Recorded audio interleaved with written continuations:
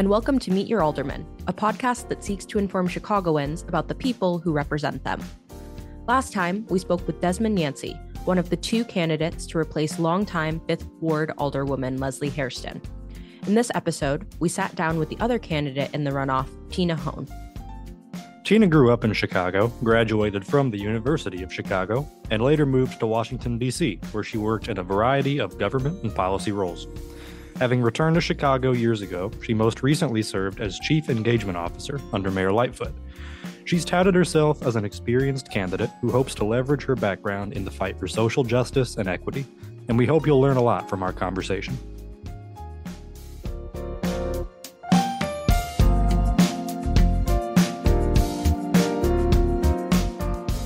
So we have with us today Miss Tina Hone, a candidate for alderman of the 5th Ward, where we're sitting right now. And our first question for you, Tina, is what motivated you to run for alderman and at this specific point in time? Yeah, it's a great question. So I grew up in Chicago and was born in Hyde Park, went to U of C, have been part of the 5th Ward for a very long time. I spent most of my career in Washington, D.C., working on a range of public policy matters that really focus on civil rights, social justice, leveling the playing field. I came home to Chicago about 7 years ago. My husband died sort of suddenly and unexpectedly. I wasn't going to work again. I came home. I was going to be in the fetal position on my mother's couch for the rest of my life. And then I kept hearing about all the challenges going on in the city, which were the same challenges that were going on in the city when I was a young person in the city. And I decided to get back to work. Went back to work at YWCA as Chief Equity Officer and eventually ended up in the mayor's office as Chief Engagement Officer. And while in the mayor's office, what I saw was how the city worked and how the city didn't work. When this opportunity came up and sort of mystically, it came up on my husband's birthday, I started taking a look at it and thinking, you know, I came back to Chicago with a set of skills and knowledge and understanding that most people in Chicago politics don't have. And I also had the experience of working in the city and knowing what levers to pull to get things done. And I thought that combination of experiences, plus my unique personal background, my mom's African American, my father was an immigrant from the former Yugoslavia. I know what it is to be poor. I grew up in a low income, high expectation home, but I also know what it is to seize the opportunities of the 5th Ward, having graduated on Dean's List from U of C. And so all of that together made me feel like not only could I effectively represent everyone in this ward because of my skill set, but I could effectively represent everyone in this ward because of my personal connections to the challenges and opportunities that the people in this ward are facing. Wow, I had only kind of a glimpse of all of that background from many things that we've done in terms of research. So thank you so much for painting that picture for all of our listeners as well as for us. I would say, and we probably won't harp on this too much, but was kind of curious about some of the work you've done both at the federal and local levels, obviously in Washington as well as in Chicago, and just curious how that's kind of informed your approach to politics. Sure. So one of the things that is very different working in Washington is that there really is an aisle with another side of it, right? There are Republicans, and Republicans are really far right that you have to figure out how to work with. And there are Democrats who, lean even further left than me, and I'm a pretty left-leaning Democrat. I was able to build coalition and alliances across a real aisle. And you do that by working with people, not by antagonizing people or backing them into a corner, but trying to figure out where that common ground is. One of my greatest victories, which was actually kind of a fail, I actually had a really good relationship with the Republican counterpart on the Judiciary Committee that I was working with. And it was a piece of legislation, really arcane, so I won't get into it, but I basically said to him, I've got you on this. I've got 30 Republicans. There's no way you've got 30 Republicans. And so I made a deal with those 30 Republicans that I would hold the Democrats from voting first. So they came out right out the bat, 30, votes from the red side of the aisle. Bam, bam, bam, bam, bam. And George, my counterpart's name was George, looked at me from across the aisle, and I'm like, told you. And then we let the Democrats loose. What happened because of that was there was a tie. And on a tie, if it's your motion, you lose, if you know Robert's rules. And the Republicans had to hold that vote open for like 45 minutes. It is unheard of. They actually had to find Newt Gingrich to come down to the floor because the speaker never really votes to vote. So I still count it as a victory, even though I lost because they had to cheat and wait 45 minutes to find their speaker Right. to beat me. No, I hear Awesome. that. Thank you for sharing that story. That's very just a great anecdote and yeah, indicates how you're able to use social capital and use, just your relationships with people to really try to bring people together on different issues. Well, we're going to turn a little bit more to the nuts and bolts of the race and the issues facing Chicago. So, what issues do you think would be your priorities to address while on the city council? So there are three buckets that are really important to me. Obviously, public safety, but like many of the other folks who are talking about public safety, it's both about making policing better, more efficient, more effective, more just. Right? There's a reason why there were so many calls for police reform. There's been a lot of broken trust between the police department and communities of color in particular. So, but we still need policing. There's still bad actors, and we need law enforcement. But at the same time, we have to deal with the root causes. And so opportunities for kids and opportunities for the parents of kids, right? Because a lot of these kids are growing up in homes where their parents are hopeless. And that's no good. The trauma, the joblessness, the hunger, all of those things, those root causes that we have to deal with have to happen. So public safety for me is both law enforcement and root cause work. In addition, we have to build thriving communities. And people have met me on the campaign trail, and I'm starting to feel like this is UFC, so UFC will get what I'm talking about. But there's an economic ecosystem. And when that economic ecosystem becomes unbalanced, when you've got poverty on top of poverty, or even at the other end, wealth that doesn't have any exposure to the struggles, it creates distortions, right? And so one of the reasons Hyde Park is such a thriving community is that there's an economic ecosystem here, right? And it's a pretty balanced one. We have students, we have people who are struggling. There are low income people in Hyde Park, and they're middle class people, and they're affluent people, Nobel Prize winners, and all that kind of stuff. But we have this balanced ecosystem in Hyde Park. Lincoln Park is not a balanced ecosystem. And you see it because it's so segregated, right? If it were a balanced ecosystem, you'd see more people of color living in Lincoln Park, right?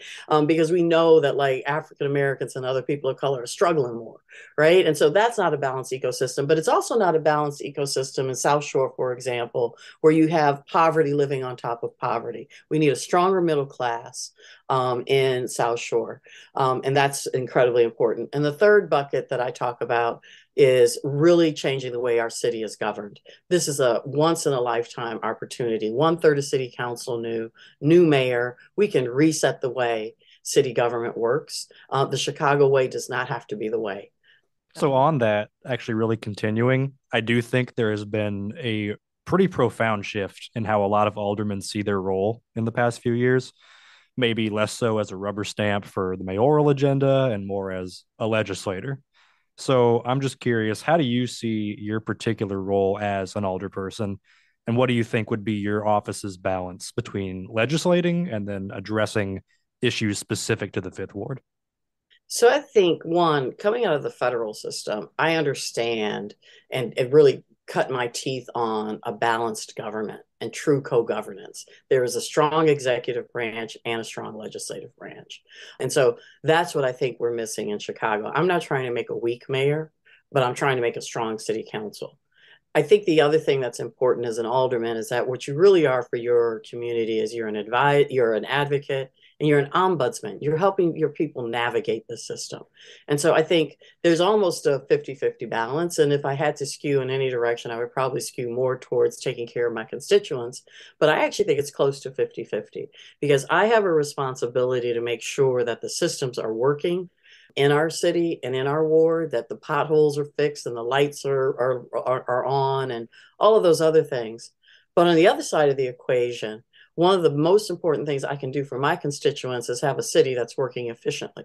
And that's more of a policy play, right? And so I think there's a pretty even balance. And I think what's unique about me, particularly compared to my opponent, is I don't believe he's ever worked in the federal system. He hasn't worked on legislation in the way that I've worked on legislation. So that's really what I believe. I do want to make one comment, though. A lot of the people who have come to city council don't understand that we are legislators. And so, and I even saw it on the campaign trail, what are you going to do? I'm going to do this. I'm going to do that. No, you're going to learn to count to 25, right? Because as a legislator, you're not an executive, and how you get things done is by working in partnership and in coalition with colleagues. And so you learn to count to 25. You don't just grandstand. I think that's great insight, especially from your time in the federal government. And you kind of brought this up, so we want to jump into the question of what do you believe are the greatest differences between you and Desmond Yancy, and what are maybe some similarities or maybe some things that you do have common ground on? So the common ground is that we both care a great deal about social justice. And so making sure that the least of our brothers and sisters are taken care of, I think Desmond and I are completely aligned on that. Where we are different is our actual experiences and the capabilities that come from that experience. I graduated Dean's List from the University of Chicago, and I was the first in my immediate family to go to college. He went to DeVry, and I don't think he finished at DeVry. I went on to law school and graduated on law review. And I don't mean this smugly. I don't mean to take my education sort of like as look at me, I'm so great. Although it would be a disservice to my parents who actually were pushing me to be somebody and to get that education. So I'm not going to be ashamed of my education. But what I got educated because I knew that there were fights that needed to be fought, and I had to be equipped to fight those fights. And that's why I got the top tier education that I got, because when I'm sitting on Capitol Hill and there's somebody from Harvard, Yale on the other side ready to take me on, I needed them to know that they were taking on an equal when I was fighting for people who needed someone to defend them. So education, and then the quality of the experience. I worked on the Affordable Care Act. I worked on immigration reform. I worked on some of the most complex pieces of legislation that this country has had to confront. And we confronted that. We used those moments in order to that experience. No one on the campaign trail could match, and certainly not Desmond. And then we're also curious, still sticking to, really the ward issues. What is your stance on ward level direct democracy? So, for example, the participatory budgeting and that type of thing, because it sounds like from what you were saying, right, there's that the component of social justice and wanting everybody involved. And then obviously from your experience, right, what's the best way to do that? Yeah. So I love this question because while I was chief engagement officer, I tried to introduce concepts of participatory democracy into our actual engagement on the budget. I couldn't get us all the way there. It was too big a budget. It was too big a aircraft carrier to shift. But even Daniel LaSpada on the floor of City Council said this was one of the most participatory budget processes that we've had in the city. And I was incredibly proud of that. I absolutely intend to use participatory budgeting for our menu money. And for people who don't know what that is, the ward offices get a bunch of money that they can figure out how to spend on their own.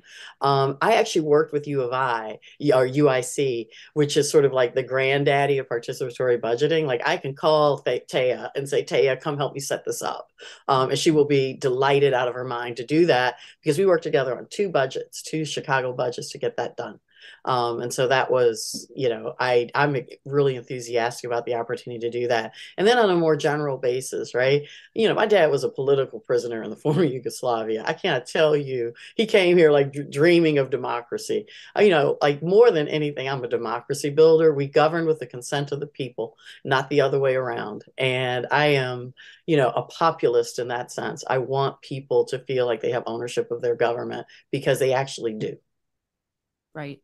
And as you've been campaigning and kind of pitching, different images or visions of participatory democracy, have most people in kind of the Fifth Ward understood what that means, or has there been kind of some education that you've had to do about what this would actually look like? So, this ward is complex and diverse, right? So, University of Chicago, Hyde Park, people know exactly what their political rights are, the huge, incredible voter turnout. They know whether we call it participatory democracy or not, they are empowered and know how to raise their voice to get things done, right? It's harder in South Shore and Pockettown and parts of Woodlawn where people feel disenfranchised, right? And so they may not be putting the label on it of participatory democracy or inclusive democracy, but what they're asking for is to be heard. And so what they're asking for is exactly that. Here's the thing that's important, and I've said this to people, and I used to say it to my staff when I was their boss. Just because you're heard doesn't mean you're agreed with. And so when I talk about participatory democracy, it is also important that I, as someone who has to listen to constituents from across this ward, right? So what Hyde Park wants may be different than what South Shore wants, may be different than what Hot Pocket Town needs, right? And the decision that I have to make as a governor is the judgment of what's doing maximum benefit, minimal harm. There are going to be times when, under participatory democracy, Pocket Town, which is very small, 400 votes, they'll have the smallest voice, but they may have the most important need. And so my job is to make sure that I'm hearing everyone, learning from everyone, and then striking the right balance so that people feel that justice has been done. As a lawyer, and particularly as a litigator, we used to talk about this all the time. As long as the process is just and fair and open, people can accept a decision that's against them. But it's when the process is unjust and you feel like you're disconnected, that's what people get upset about. I don't have a voice. And in my ward office, the people don't have a voice. So, speaking to the diverse needs faced by different areas of the ward, I do want to turn to one specific issue primarily facing Woodlawn and South Shore, and that's the construction of the Obama Presidential Center. And for a long time, there have been calls for a community benefits agreement for those neighborhoods. And I want to first ask what your stance is on that CBA. And then, more generally, what would you say to residents of the ward who are afraid of the possible displacement that comes along with that? First, I want the people who are afraid to know that I understand that they're afraid. Because nothing's worse than to be afraid and have somebody dismiss your fear. And there's a reason for the fear. It's like sort of when people say, I don't believe in conspiracy theories. It's like, how can you be in America and not believe in that? Because they always come out 20 years later. And so I will not support displacement of existing residents. And if you live there and, are paying your bills and being a good tenant, I want you to be able to stay there. But what I cannot support are some of the parts of the CBA that was just produced that says every vacant lot has to go to affordable housing and that all new construction has to have 60% affordable housing. I think that there are businesses in South Shore that may need some of those lots. And not developers. I mean, like retail businesses, childcare centers. I've got to be just as worried about that part of the ecosystem when I talked about the economic ecosystem as I do housing. And I think requiring 60% affordable housing and new construction just guarantees that there will be no new construction. And guess, it is a market economy. People are going to make decisions based on, market influences. It's hard because rents are going to go up. There is not going to be a utopian solution to this. There are going to be people who will move. So what are some maybe tweaks that you would make to the CBA up front at least, or, in terms of negotiations, what might you propose as kind of a counter offer? So I've already, because I've spoken to Dixon Romeo and others at the CBA Coalition about the 2 points I've specifically brought up. I can't vote for it if it's 60%. And I can't vote for it if it's saying that every vacant lot has to go to affordable housing. Mm-hmm. I also think there's another piece of this equation that doesn't get talked about, and that is what is it that the middle class wants, right? Because there's a organized voice for some residents in the community, and that organization, frankly, often comes from outside the community. But there are also people within the community who actually want their property values to go up. They want a more balanced sort of community. They want to see the amenities on 71st Street that require that people be able to move into South Shore who have disposable income. And so you hear one side of the story because there's great organization on that side, and I don't grudge anybody, but there is also the issue of people who don't have an organized voice, but certainly have views and opinions and things that they want to be considered. I asked somebody who's talked to the middle class about this, who's talked to just the regular folk who are paying their mortgages and struggling in their own way. Who's talked to them? I think the other thing about the CBA that I think is sort of important in the other direction, we can't have a CBA for every neighborhood that's facing gentrification. And that's basically what we're facing right now. It's a game of whack-a-mole. If there are things in the South Shore CBA and they're sort of duplicate or complement what's in the Woodlawn housing ordinance, maybe we need to have some citywide provisions, right? So the displacement, one of the things that I'm really strong on is the right of return. So if something breaks in the apartment, I want to be sure that when you've moved people out, they get to come back in after you fixed it. Because otherwise, you're creating an environment where an unscrupulous landlord would be like, sort of like, you could break a boiler yourself to get people to have to move out and then not let them back in.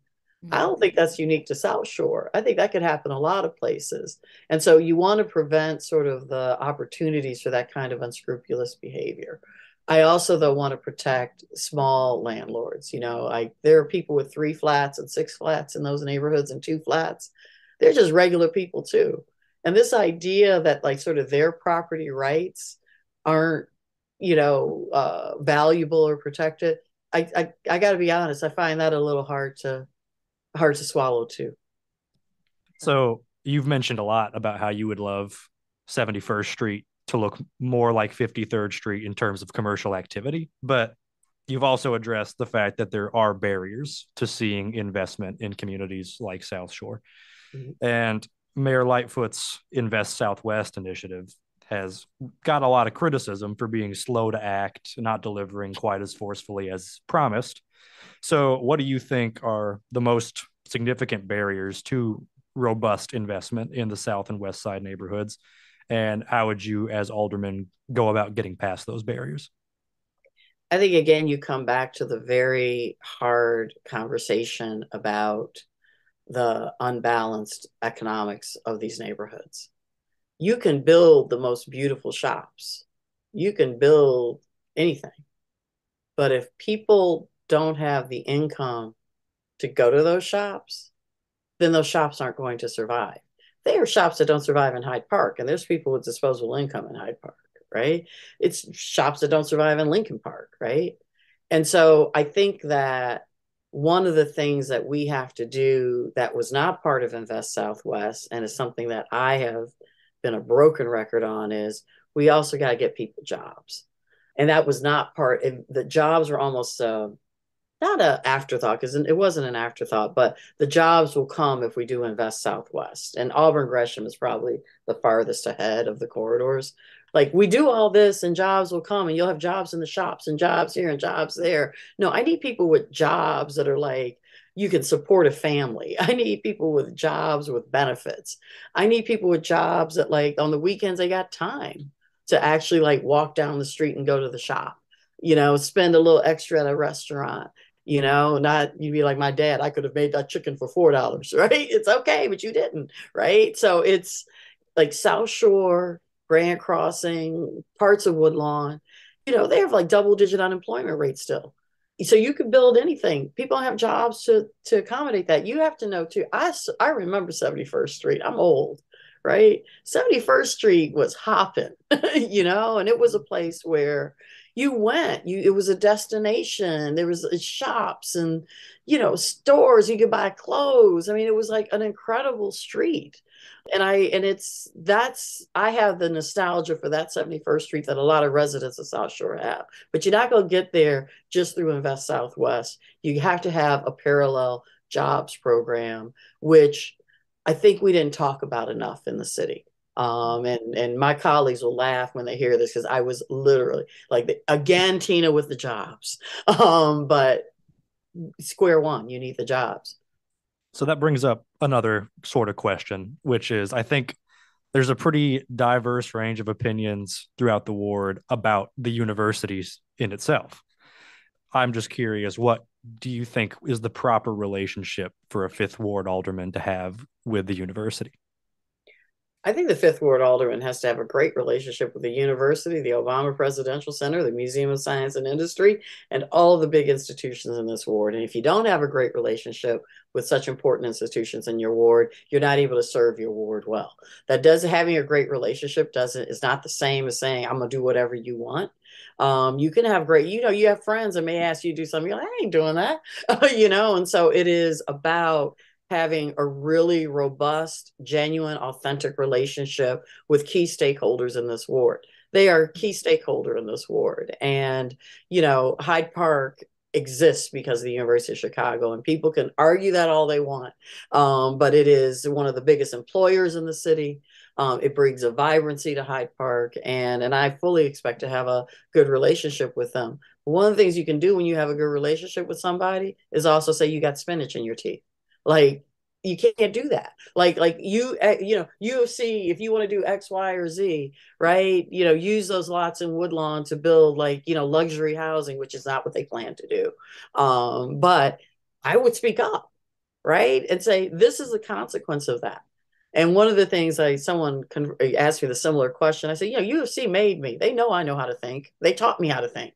I'm not going to be somebody that's just going to roll over on this and be, not be able to do critical thinking. But I also am somebody you can work with to figure out the win-win solution so that we can achieve progress and not just, sort of stay in place.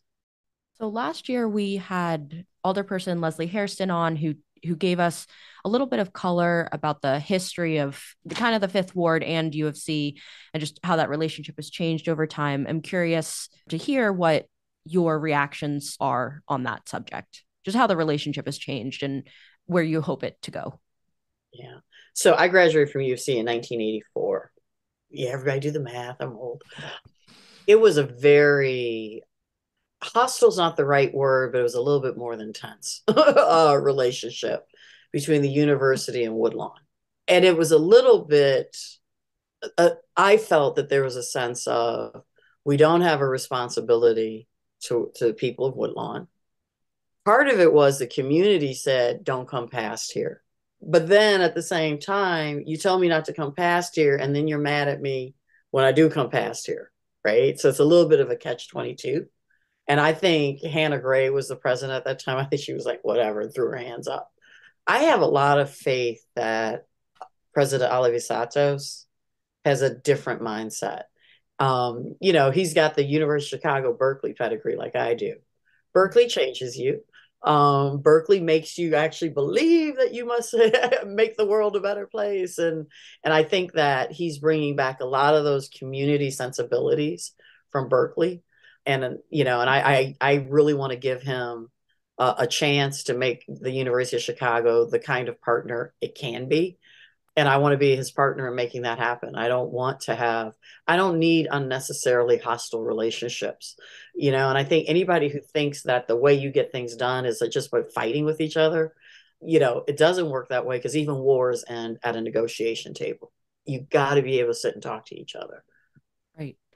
And so as we think through your campaign here and kind of the types of listeners that we have, a lot of them are students, a lot of them are either, this is going to be the first time they vote in anything, they're new to the city. What would your pitch be for your candidacy, specifically to students at the university who, this is the first time they are civically engaged? One, I survived the Common Core, right? So, which I love. Okay, I love the Common Core, but I survived it. So, just on that sort of like compatriotism, throw me a bone. But in all seriousness, it's one of the other things that's very different about me and my opponent. I'm the independent candidate. I'm not supported by special interest. I'm not supported by the party establishment. I've come this far on my own, telling a story and speaking, I think, sort of reasonably and thoughtfully and intelligently to my constituents. I owe nobody but the voters. And even my friends who wrote me checks, they don't even live in Chicago, so they owe them nothing either. What I owe is to the voters of this ward. And so if what you want is an independent alderperson who has the ability to think through any problem that comes her way, and to think through with not just, sort of like smarts, but with heart and understanding, because I am from the hood. I grew up in Roseland, right? And so I understand the struggle. I understand the opportunity. I am independent.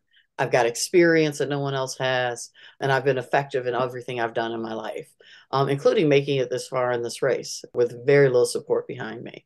And so I hope you'll vote for it. They'll vote for independence and sort of the integrity that comes with that independence.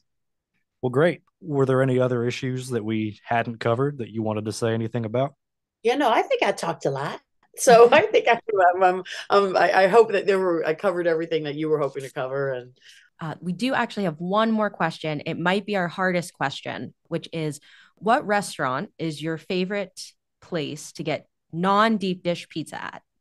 In Hyde Park or anywhere? Anywhere. Can be anywhere in Chicago. Oh, man. Actually, technically, our other co-host who's helping us with audio levels today, he chose a place that was in a suburb, which I kind of felt was a stretch, but interpret the question as you will. Okay, I'm going to cheat. I'm going to do two. So I love Azione in Hyde Park. I think when you go into Azione, you see all of Hyde Park in it, and a lot of the South and West Side in it, because people come from places there, and it's a place where you could be relaxed, whoever you are. And I love that part of Azione and the diversity of his staff. And then my favorite restaurant in Chicago is actually in Lincoln Square. Garcia's is the best Mexican food in Chicago, and it's like their tortilla soup to die for. So great. Yeah, I don't know. Jeff, do you have a favorite non-deep dish pizza place yet? I love Hyde Park, and I love pizza, and I love restaurants in Hyde Park. And I actually do love deep dish. So I've eaten a lot of deep dish since moving here. But I'm telling you, there's something special about that Neapolitan style at Nella. Oh, yeah. Nella's that there is some delicious pizza there. I'm also going to do a plug for Jade Court, because Jade Court has some of the most phenomenal Chinese food. And it's not your traditional, typical, cheap to carry out place. It's actually some really good food at Jade Court. Well, thank you a lot for joining us. I know I can speak as a student and as a new Chicagoan that it's been pretty hard to get decent, reliable information about this race that's not surface level. So coming on and having these sorts of conversations with us is really important, especially for student voters. And I do appreciate you joining us. Thanks so much. I really appreciate the opportunity to speak with you all and to speak with, the new U of Cers. I appreciate you.